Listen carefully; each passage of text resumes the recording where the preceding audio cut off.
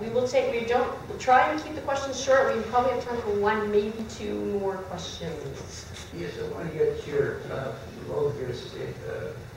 thoughts on the housing casino we have in town.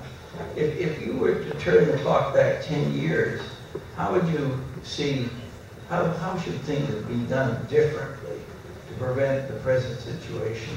We talk about the 3 levels of government. In terms of housing? Well, it would have been hard because the Harcourt government at the time had an ideological aversion to government involvement in housing, nonprofit housing. Leave it to the market, the private sector to take care of it. And the reality is that's 80% right, but it's 20% wrong, that you do need some form of government involvement. I remember going through these meetings with the development community, and they say, well, you got to get rid of these subsidized housing programs, but let us build the housing. Oh, by the way, we need incentives. Because people's income are too low for the rents that we have to charge to make it viable, right? So I said, well, you're asking for tax dollars with a different name.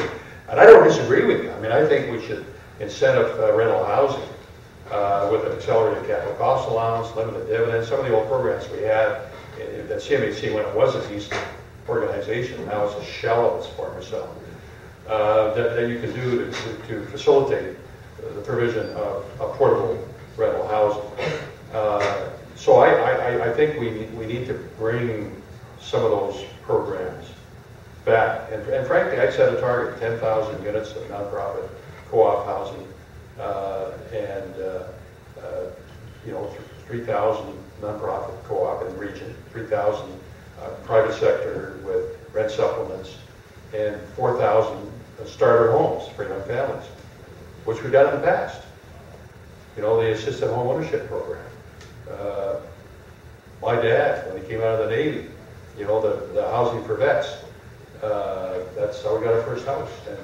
And so there are experiences we've had as Canadians to provide affordable housing. And I think the scale is 10,000 units of nonprofit co-op, of private sector rental, and starter homes for young families for a decade. We may start to break the back of the affordability issue. And if I had my druthers, I'd get rid of single-family zoning throughout the region.